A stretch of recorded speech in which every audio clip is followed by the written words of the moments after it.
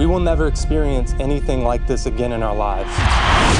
My grandfather waits for me to get back from practice just so I can tell him how we're doing. I love you guys. We always say to finish strong, right?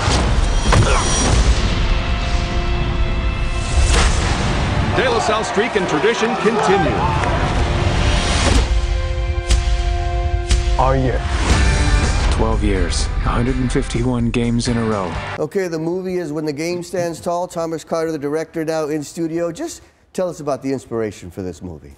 Well, this movie is inspired by a true story of the De La Salle Spartans, a high school football team in Concord, California. They had a 151 game winning streak, never lost a game in 12 years.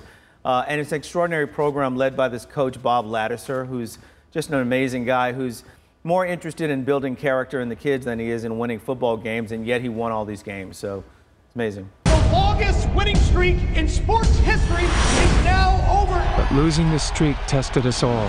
Let some punk pull you down at the 2-yard line. Dad, please.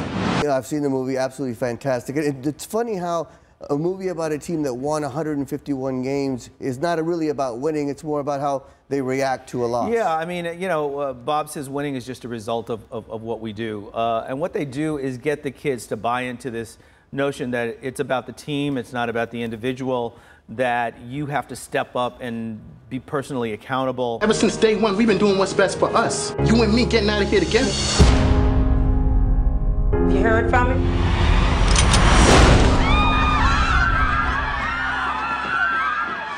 In our movie, the kids go through tremendous adversity. It's a real true story. So there's real life tragedy that happens. There's a health scare for the coach that happened.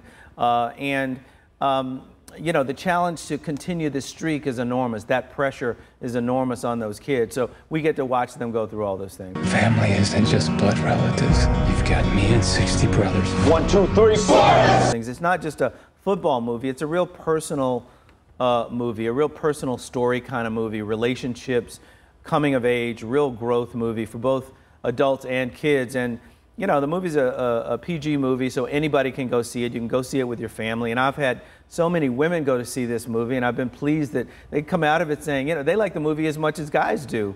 Coach told us, face your fears. Meet Buster Matthews, 330 pounds of pure aggression, and you're going to face him the whole game.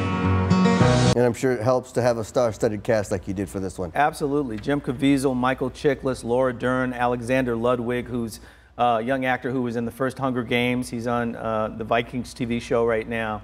Yeah, they all worked really hard, did a great job.